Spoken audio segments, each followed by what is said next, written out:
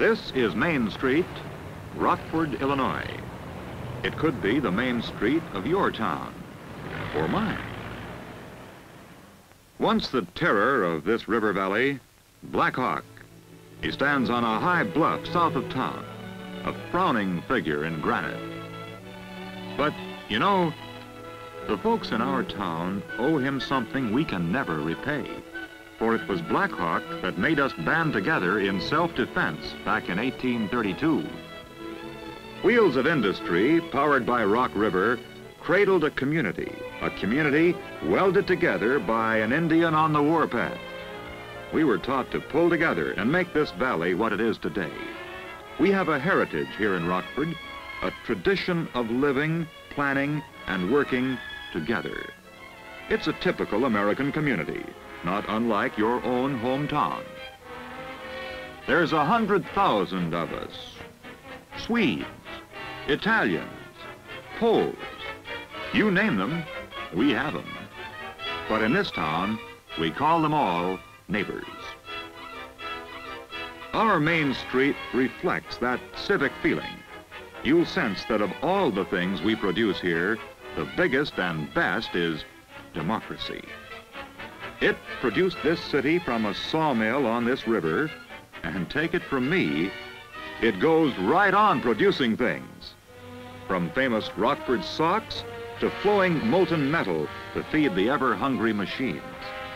Farm equipment, plows and plowshares, stove parts and lugs, complex machines to shining cans, drills and draftsmen.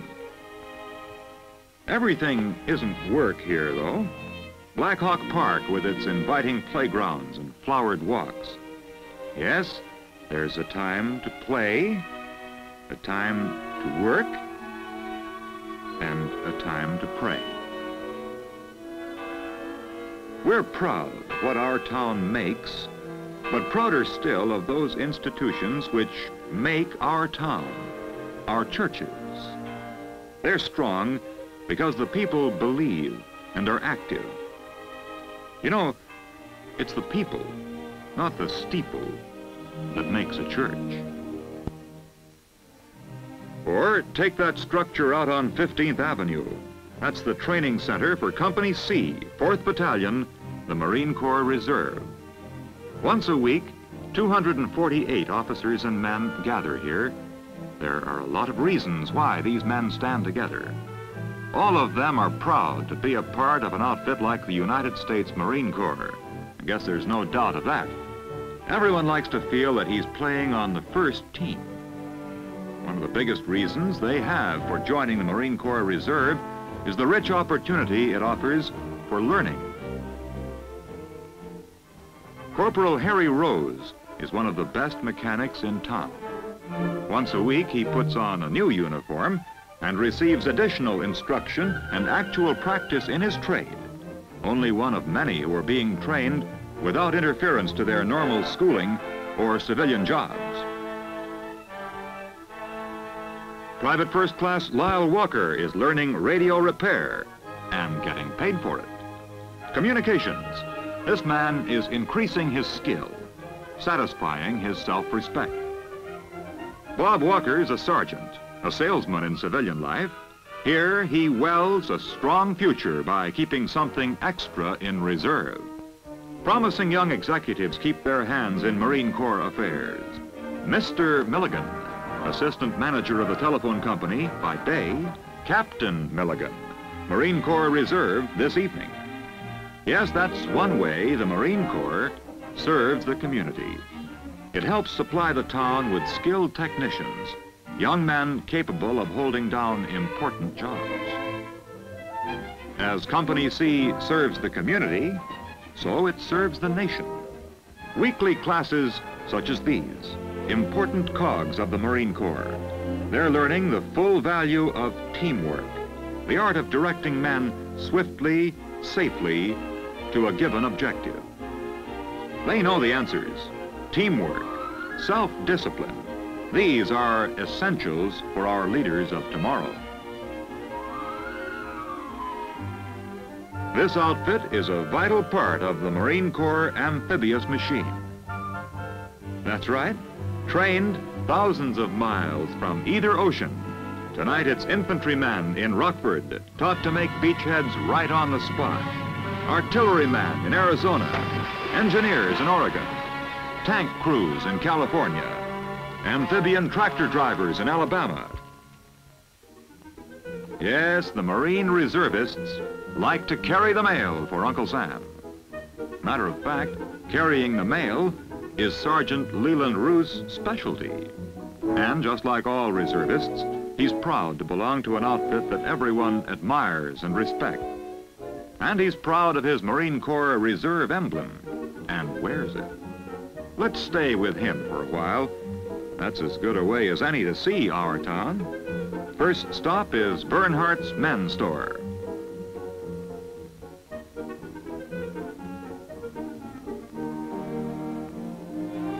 And here our sergeant mailman finds Corporal Corbley outfitting himself in the latest thing in checks. Say, speaking of checks, do you know that the members of the Organized Reserve Marine Corps receive from $150 to $350 a year, depending on their rank? Most organized reservists spend or invest their government pay right here, another way in which Company C serves the community. Now here's a big letter from the Marine Corps Institute for Corporal Ed Lowery. Ed's a member of the inactive Volunteer Reserve. He'd like to join the organized unit, but the outfit is full right now. Meanwhile, the Marine Corps is helping Ed to fulfill his ambition to head his accounting department. Those credits received through the Marine Corps Institute will help him get that job. One of the most pleasant stops on our mailman's route is Rockford College. Foremost among the oldest liberal arts colleges for women in the United States, many graduates from this lovely old campus filled the ranks of the Marine Corps Women's Reserve during World War II. The regular women Marines of today and their reserve components offer varied opportunities to the graduates of tomorrow. Next stop on our mailman's route is the mayor's office. There's always a lot of mail for His Honor, our mayor. Let's pause a moment and investigate. Seems to be a meeting in progress. Shall we go in? Oh yes, this is the meeting of the Town Youth Committee. That's Mayor Bloom, and beside him, Reverend Benson. And at the other side of the table, the manager of the Boys Club and Captain Milligan, commanding officer of the Organized Marine Corps Reserve Unit in town. His Marines have volunteered their services to this youth project, a program designed to provide our children with organized sports and wholesome recreation. Businessmen and civic leaders devoting their time to develop this program, and the Marines are doing their share to make it a success. The program is underway, and the Marines are already on the job, lending a helping hand whenever it is needed. There's Sergeant Abernathy refereeing a game for 10 fellows who might otherwise be roaming the streets, dodging cars, and finding trouble. Toys for Tots. This was first started by a Marine Corps Reserve unit in California, and reserve units all over have picked it up. Today it's become a nationally known program. These Marines devote their time collecting and repairing these toys, barrels of toys for the less fortunate orphans of our town.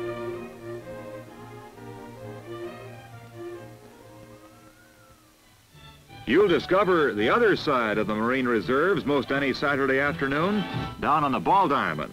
Our Marines are in the Industrial League, and a mighty tough team to beat. A part of a well-planned recreation program arranged to increase the physical fitness of Company C. Sports sharpen timing, build muscles, inspire teamwork, and clean, healthy sportsmanship. Firing at the nearby rifle range is sport also, and these men are good. Whether serving the community or firing the range, the reserves make a good job of it. And that goes for having fun together, too. It's the night before the outfit leaves for summer camp, their annual farewell dance. Everyone here feels that he belongs and that his friends are the finest fellows in town. But there comes a time when it's every man for himself. These Marines are proud to belong to their outfit, and Company C is equally as proud of them. Grocer, baker, or the lockmaker, regardless of their trades, skills, tonight, they're all Marines. Last night it was the dance floor. This morning it's all aboard for Camp Lejeune, North Carolina. Summer camp, the highlight of the reserve year. It means 2 full weeks of fun and good fellowship, 14 days of travel and training. No wonder every man in the reserve looks forward to it with keen anticipation. From 100 different cities, from villages and farms, trains, planes, and ships, all converging on Camp Lejeune, North Carolina. Marines from Rockford, Roanoke, Rochester, from St. Louis, Shreveport, and Springfield, all speeding towards the Carolina beaches. These are the living parts of a great defensive pattern, assembling overnight into a cohesive, dynamic whole. Summer camp means speed and coordination. It means putting the basic principles learned in Blackhawk Park into practice. It means keeping contact with the company from Toledo on the right and with the company from Rochester on the left. Summer camp means Rockford taking its place in the big picture. Of course, the big moment, the amphibious exercise. After a year of classroom instruction in the techniques of landing operations, they are eager to make this run from ship to shore. No, that craft isn't full of mechanics, clerks, or farmers. It's loaded with leathernecks, men who know their business. They're a long way from the Corn Belt, but they're feeling right at home. Summer camp has 1,000 memories to take back home. Dick Nelson, I guess, will remember the chow, as well as the rest of Company C. Man-sized meals for, well, man-sized men. And after a day's exercise, there's nothing like a cooling dip in the ocean or relaxing on the warm Onslow beaches. After a swim, Leland takes time out to send a having a wonderful time, wish you were here to his 16-year-old brother. Too young for this year's trip, but a candidate for next year. Then off to a first-run movie feature at the Camp Theater with buddies George Negus and George Holloway. Time out before they prepare for the big day that tomorrow brings.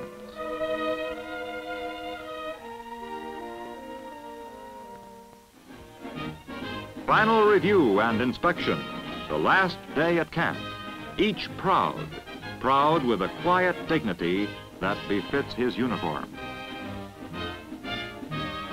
Corporal Wingate stands shoulder to shoulder with the best our town has produced. Each knows that he belongs to a truly great outfit.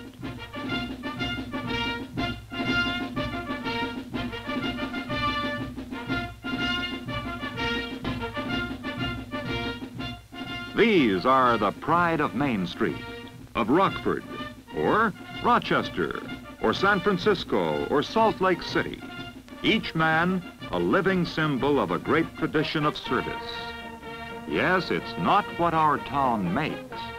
It's those things that make our town, like Company C of the United States Marine Corps Reserve. The seeds of democracy planted here over a century ago have fared well, and its people, grateful for what they possess, eager to defend and improve it, who make a strong community. From its rippling, powerful waters to Blackhawk, ever watchful from his high vantage point above the city, we're proud of our industry, our people, our churches, and our parks. It's these things that make our town a place worth living in.